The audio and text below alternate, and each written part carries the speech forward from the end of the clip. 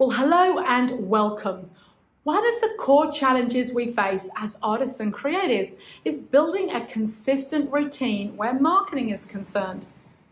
So today I'm talking you through how to create your artist's marketing calendar.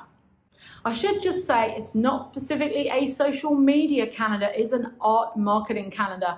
We are covering all areas of your marketing. Now I'm going to cover the strategies you might use, when, where and how often, and towards the end of the video I'm going to walk you through a real example as well. So make sure to stay and watch right to the very end. So welcome back to my channel. My name's Sophie and I love to help artists just like you to set up, market and grow a highly successful business doing what you love. Now if you'd like more tips and tricks on exactly how to do that, then you're in the right place. Don't forget to give this video a thumbs up if you enjoy the content and consider subscribing to my channel as well. All right, are we ready to take a look at that artist's marketing calendar? Now I've got a few steps to walk you through, so if you're that person that likes to take notes, maybe just press pause and go and get yourself a notebook and pen. Okay, number one is going to be about deciding on your core marketing strategies. Now, I like to suggest 3 to 5 main strategies to focus on. And if you haven't watched my previous video that I'll link to up here, that takes you through perhaps slightly more advanced strategies specific to what I think could be good to get into for this year. But for the purposes of this video, I'm just going to give you what I would call good, middle of the road art marketing strategies. I've got 10 for you. I've got other videos on probably almost all of the 10. So I will make links below this video as to where you can expand your knowledge on the different marketing strategies that I'm going to mention. If you'd like to press pause and get that notepad and pen, then don't forget to do that as well. And you might want to write them down. So the last thing to talk about when choosing your strategies, and I've mentioned this in other videos, of course, it's going to depend on who your target audience are. Who have you chosen that you would like to buy your art or join your art workshops or buy your courses, right? It's down to you who you choose. And again, I've got my, fairly well-received target market video that I will link below this video. So if you're not sure who they are and where to find them, watch that video because that's going to help you a little bit more. So you need to understand and you need to know who the target market are before you're going to make a decision off this list. So I just want to get that sort of said right up front. So let's look at these 10. So number one, email marketing. So that for me, it's the lifeblood of your business. It's a non-negotiable art marketing strategy. So that's one already ticked, right? You're going to be doing email marketing. Now the second one is blogging. Really, really great if you know that your audience likes to read and also that you like to write, right? That's what's called a win-win. So if you want to know more about blogging, check out the links below. Number 3, you're watching it YouTube. So obviously we know that at the moment a lot of video is being consumed. If you know that your audience likes instructional videos, they like to be on YouTube, then it's going to be a good idea for you to use that as a core strategy. Podcasting, the next one. Now again, if you know that your audience is a podcast listener, they like to listen and you really like to talk. A lot of people have said, Sophie, you like to talk, you should have a podcast. But a while ago, I chose YouTube, and so we stick with YouTube. So podcasting, great if your audience like to walk around listening to podcasts. I love podcasts, so I'm definitely somebody's audience. Number 5, Pinterest. Brilliant if you've got products and you've perhaps got them on a shop site. Also very good if you've got YouTube or blogs. It works really, really well. So again, I've got other videos on Pinterest if you want to dive deeper into that. Number 6, Instagram. You either love it or hate it. You're either on it and using it already, or you've said, no, thank you. It's a visual platform and it's very much video driven at the moment. There will be more videos. I've got a few videos on Instagram, but I'm going to be doing one pertinent to 2023 coming up soon as well. So if you don't want to miss out on that, make sure to subscribe to the channel. Number 7 is Facebook. So it's going to, again, depend on your audience. Some people still hang out a lot on Facebook. It's still a really good platform to be on. So again, if you know that your audience is of that demographic that they love to hang out on Facebook, then that's got to be one of your core strategies. Now, there are lots of different things that you can do within Facebook, the same as within Instagram, of course. So again, more videos on diving deep into that below this one.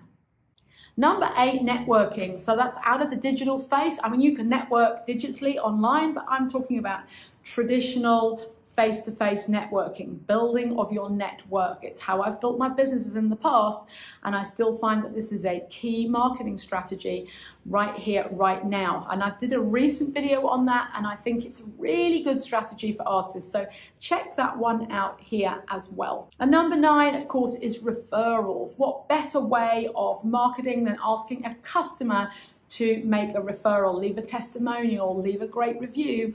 You could also set up a referral strategy where you give people a discount code to refer to their friends, etc. And number 10, of course, PR is definitely last and 100% not least, a really good thing to be doing when you are an artist. So each one of those equally relevant. Some of those you might be thinking, oh, they're not so good for me and my audience aren't there. So you're going to make a choice, 3 to 5, where one of them is the email marketing. So go ahead and write those down before you watch the next bit of the video. Number 2 in things you need to do in order to create your marketing calendar, and that is commit to a regular routine. Now, before all of you go and switch the off button, all right, it's not as bad as it sounds. And here's why having a regular routine is going to help you with your art marketing and actually your business. It's going to save you time. Whew. Could save you money, right? It's definitely going to help you to build leads and more customers. And more customers equals more sales and more money in the bank, which I'm pretty sure is why most of you are here watching these videos, right? So that said, what does a marketing routine look like? Well, the first thing you need to do is look at those key strategies and decide how often you're going to be doing them, and then on what days, and if relevant, what time that content is going to come out. So it really is as simple as that. How often is it going to be? Every day, every week, every month, twice a week? How often is it going to be? What time is it going to come out? So if it's daily, is that something you need to do in the morning, in the middle of the day, in the afternoon, in the evening? When is that going to happen? And again, just remember, when you publish content, it's usually again linked to when your audience are around. And by the way, this is something I teach as part of my little mini training, Art Marketing 101. I teach you how to put together, and you put together your very own art marketing routine planner, and you also create a marketing plan as well. So if you're interested in that, make sure to look at the details below this video. So number 3, it's time to get super organized. So my suggestion is we're going to go digital. We're going to look for a digital organizational platform. Now, before you go, oh, I don't like the digital stuff, I like my notebook and pen. There's a lot of times a notebook and pen is just perfect. This is not one of those. All right, you need to use a bit of sort of project management type of software, but I've got a few simple suggestions for you. Okay, so as you can see, here we are on a really simple marketing calendar spreadsheet. So I've simply put dates down the side. You can alter that, whether it's day by day or just a general week overview. And then you could write, so for this week, my YouTube video is going to be this particular title. It's going to be, my blog is going to be that color palette blog. My email is going to be talking about the blog, and you could put the subject title of the email here. The 3 Instagram posts. So this kind of completely depends on whether you decide, okay, I'm going to make more rows down this left-hand side. You could put different rows for different days if you're going to have lots of things that are daily tasks. So you might say, okay, Monday, Tuesday, Wednesday. You might put Monday to Friday down here. And then, for example, your YouTube just ends up on the Wednesday if you do it on a Wednesday, or the Thursday, and then you could write in the different Instagram down here. If you're going to networking events, so that particular week that you're in, you could write what networking event that you aim to go to. And if you're doing PR, as another example, you might write down some PR tasks on those dates. All right, you can make this as simple or as complicated as you want to. You can do it all different colors. And you can alter that. So that would be super simple. The next thing I would probably look at is perhaps making a calendar. So I typically use iCal, but it looks very complicated. So I've just set up a simple example over here in Google. And if you like to do all things Google, this might make some sense. So I've just literally made a marketing calendar, social media calendar. I've got some reminders, tasks, and just a plain calendar.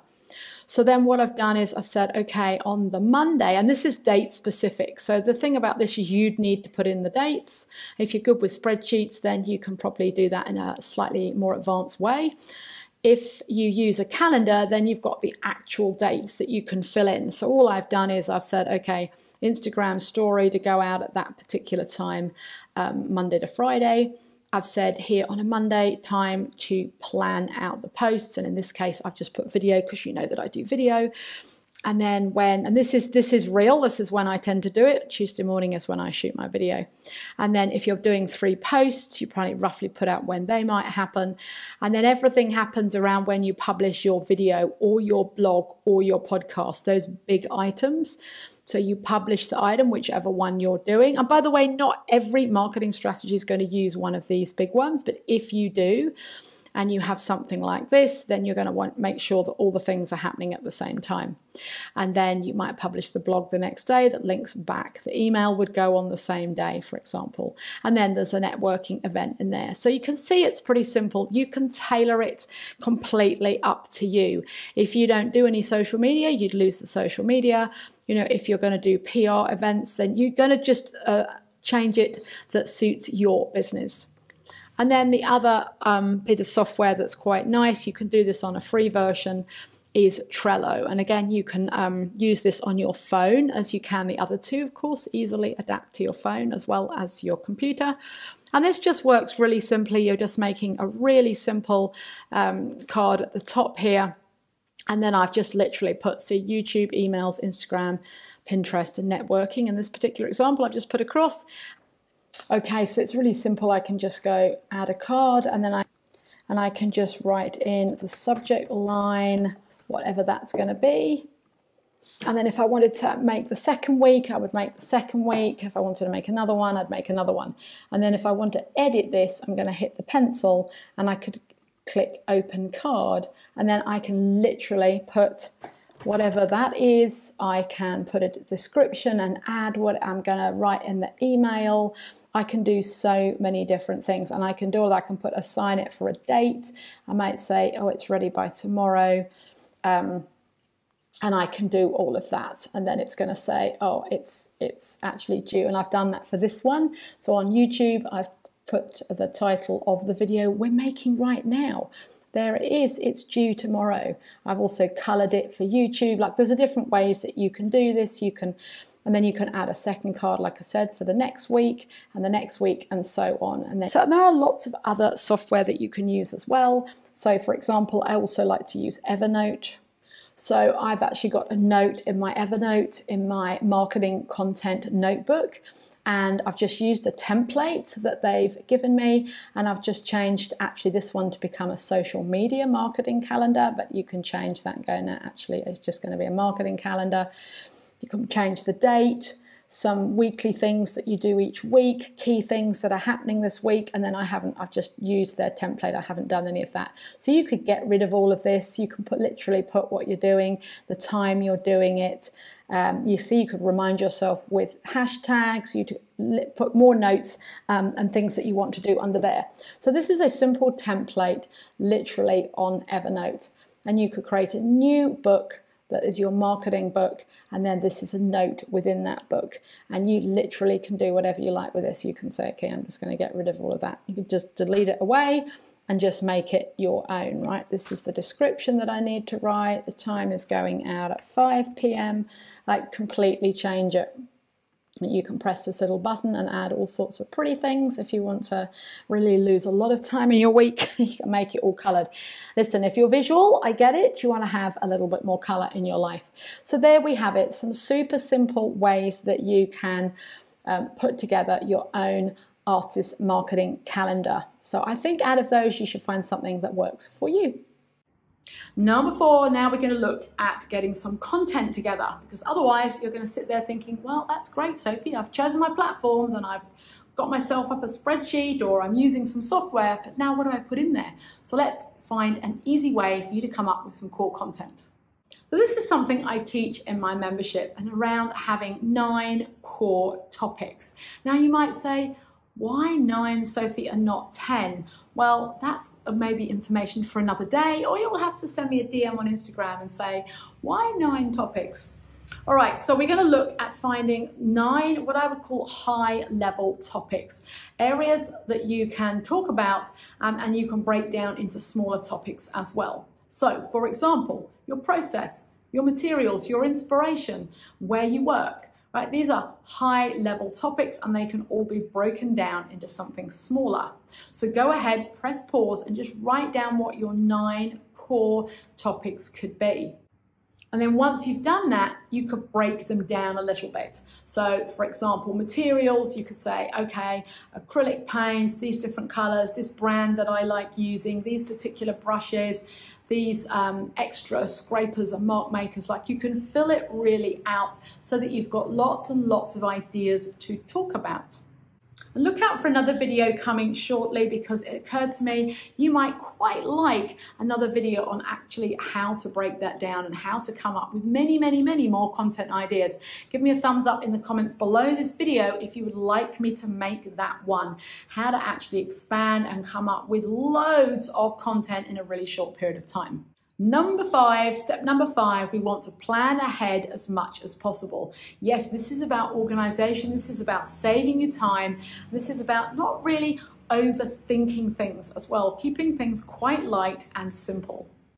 So in terms of actual content, you probably want to think a week ahead, but in terms of higher level ideas, general topics, you might want to plan out as far as a quarter or longer if you're that person that really likes planning. Now I like me a bit of planning, but I'm not into the detailed planning for months ahead, because I like to be a little bit flexible. I like to respond to somebody who asks me, could you make a video about that?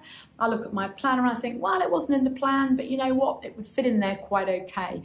So there's an element of staying flexible, of course, as well. So let's just go ahead and look at a bit of an example that I've put together for you, and I've got it here on my iPad. So, for example, if we chose that, let's go back to the beginning and let's choose the key marketing strategies. So in this example, you might say, well, obviously your email, because that's the non-negotiable number 1. But then you might choose blogging, Pinterest, and say Instagram, right? So now you've made those choices, and you've made those choices based on who your target audience are, and also to a level, you know, what you're prepared to do, right? And hopefully you're looking for a nice win-win situation there. So your routine, your simple routine could be like this. You're going to blog every week. You're going to write an email every week. You're going to pin daily on Pinterest, 3 to 5 pins a day. You're going to post 3 times a week on Instagram, and one of those, at least one of those, is aimed to be a reel. And you're going to do daily stories on Instagram as well. So those are the simple decisions. That's it. You make the decision, you commit, you put it in the planner. So here's how that might look when we dive a little bit deeper, okay? So when we think about that blog, you perhaps have chosen one of your topics. You say, okay, I'm going to write a blog on a new color palette that's inspired me recently. There's your blog topic. It's come from one of your high-level content ideas, right? Then you're going to write an email to your list talking a little bit about why they should read that blog, and then of course a link to where they can read the blog. So you talk about before and why that's inspired you, how you found this color palette, what you're going to do with the color palette. So you build out a nice email, link it across for people to look at the blog. Then you create those 25 pins based off color and inspiration. And again, it sounds like, oh my God, Sophie, I've got to make 25 pins. But we've just said there's a new color palette. That's what you're blogging about. Color palette's going to give you lots of different colors. Pretty simple to start getting out on something like Canva and making some simple pins around that color palette. And again, maybe things you talked about in your email. You don't want to have to keep coming up with new things. You want to kind of think about repurposing. There's the blog. I'm writing the email about the blog. I'm creating the pins that have come directly from the content in the blog. All right, and now I've got 3 Instagram posts. One of them could be a carousel of the key pieces of the color palette and a bit about the inspiration. One of them could be a reel where you're in the studio kind of using the colors, or you can come up with something creative. And one could simply be a post about the blog that you've just published. on your color palette inspiration. See how that all just works together? And that's 1 week's content made. Now, if you want to do the daily stories, you can make the stories really simply about, oh, here I am, I'm just sitting in the cafe writing this blog. I've gone back to the studio to edit the blog. Here's the color palette that I'm working on. Here's a couple, I'm making some pins for Pinterest. Here I am doing that. Right, again, don't overthink it, keep it simple. So there you have 1 week's content done. How long did that take us to do? Not long. Of course, you've got to write the blog, obviously, but if that's your core marketing strategy, then you're going to allow yourself perhaps a morning in the week to get that done, right?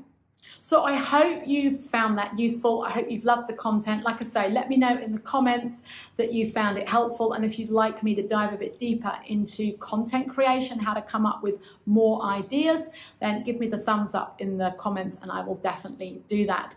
And as I mentioned at the beginning, if you're really into the marketing and you really want to find out a little bit more about what I talked about specific to 2023, check out the video that's on screen right now. That is the latest video prior to this one. That's the 7 strategies to be looking at for this year. Dives a little bit deeper, offers something a little bit more advanced. But enjoy it, okay? And I'll see you on the next one. Bye-bye, everybody.